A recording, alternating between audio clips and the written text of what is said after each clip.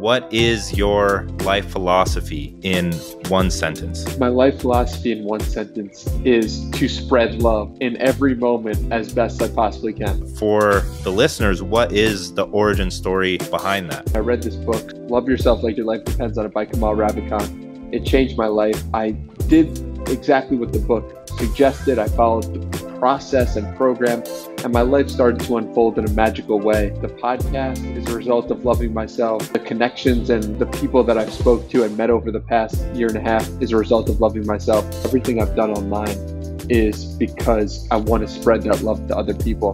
That's the origin of the life philosophy.